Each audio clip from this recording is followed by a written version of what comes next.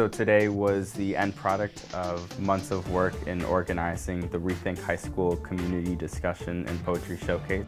We had 3 poets who wrote poems specifically on how they would rethink education. When the government tells you that you are not worthy of extra funding because you are not meeting the test standard, we were asking you in the system give us a chance instead of believing that we would open up a cell instead of a text booklet. See, they were told that school is education and education is found in school, when in reality school is raising your hand and speaking when spoken to, of pledging allegiance to a country that's forgotten you. And they also sat on a panel alongside 4 incredible educators. This is my first year as principal at the Sarah Greenwood School. We're a dual language school. And so I have to find that delicate balance between what is required, what I believe the students need, and what I would want to give to them if they were my own children. You're fighting against this giant system. We need to heal certain wounds that have been preventing them from learning. We had that panel and also broke out into like a little writing activity. If you could recreate high school, what would that look like? The audience members had the ability to like share their takeaways and questions they had from the event. We grow this community because we work together.